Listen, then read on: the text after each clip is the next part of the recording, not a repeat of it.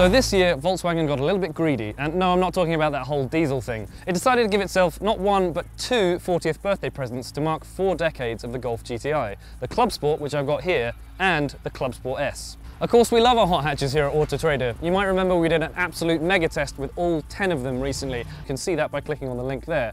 But we're here to test these two more hardcore versions of what's normally a much more friendly, cuddly hot hatch, the GTI. We'll be driving the Clubsport out on the road, here around the circuit, and the S on the track, where it's just broken the record for the fastest front-wheel drive car there is. And the man who set that record will be driving with us.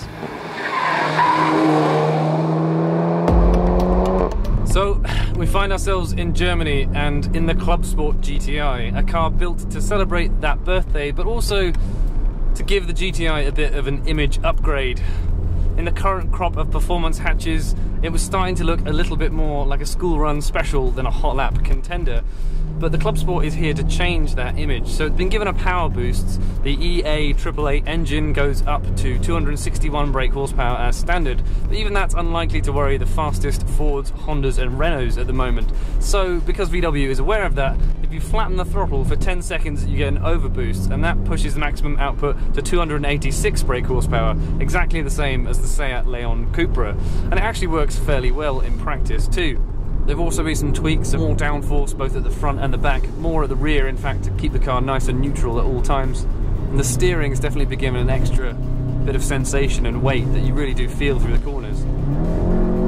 So not only can you carry more speed than you can in the standard GTI, you also get much more of a sensation of what those front tyres are up to all the time.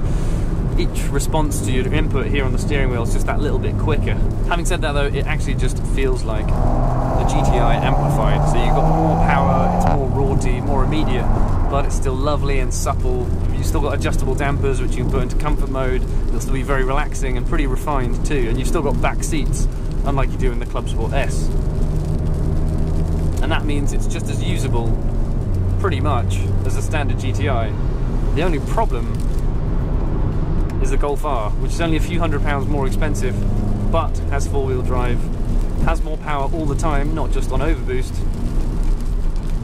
So we'd probably still say that the R is the pick of the Golf range over this Clubsport, despite its zany looks and aero kit. And that is exactly where the Clubsport S comes in.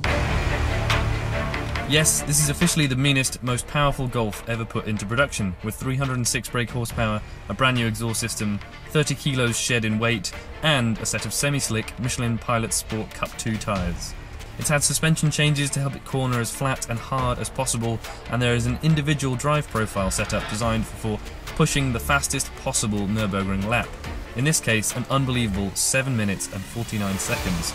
But what's it like out on that very track where it set that time? So here we are in slightly unfamiliar surroundings, in the world's most powerful Golf GTI and the world's fastest front-wheel drive car around this, the Nürburgring Nordschleife. We've told you a little bit about the changes that VW have made to the Clubsport to turn it into this S with 306 brake horsepower. But now we get to tell you what those changes feel like as Benny Leuchter leads us around the Nürburgring to do a couple of flying laps. It's my first time here at this incredibly famous circuit, and it's going to be a real treat taking this car through some of these famous corners at this seriously demanding racetrack. I think the first thing to say would be that this thing still feels very much like a Golf GTI. So it's still actually, even though they've stripped out a lot of weight, it now weighs just 1,285 kilos without the driver. It doesn't feel like a hardcore circuit-only car. The Nürburgring mode on the adjustable dampers puts everything else into race, but leaves the suspension in comfort, and that's to soak up all the bumps on this track and make sure that the wheels stay in as much contact with the road surface as possible. And it actually feels really supple, particularly when we've been running it over some of these huge curbs and through the carousel.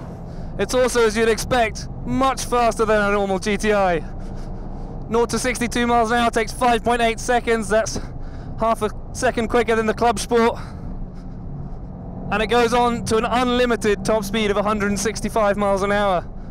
But they've set the car up to be as neutral to drive fast as possible. So if anything, there's no perfect car to learn this circuit on.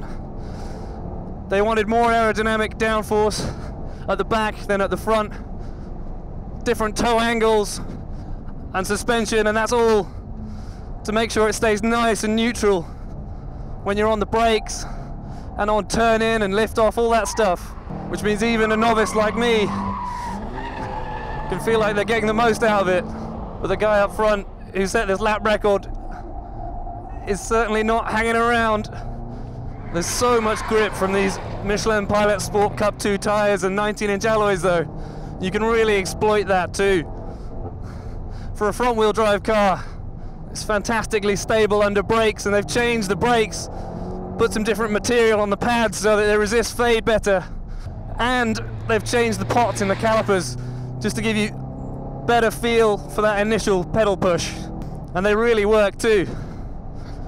It's certainly not as hardcore as a Civic Type R, but it's pretty damn fast.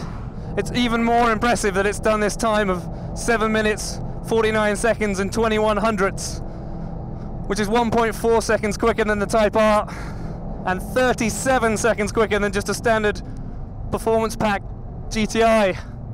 The composure at high speed and in corners is so impressive. You've got a lot of grip, but when it runs out, it's not going to bite you, which for someone like me is pretty good news. You get a lot more feel through the steering than you do in the standard car though, and you know how much grip you've got left to play with. Woo. These corners just keep coming, one after another, but it's amazing to experience some of what it must have felt like in this car to set that incredible lap, which is obviously something pretty alien to most GTIs. But that was our flying lap in the Clubsport S, and I have to say it's just been incredible how tameable, how easy this car is to drive. It's not been intimidating at all, and it certainly flatters someone like me. And it's really impressive to think that something as humble as every day as the GTI can be made to do something this impressive with just a few changes to the engineering. Yeah, as adrenaline rushes go, driving the Nürburgring at that sort of speed's a pretty big one.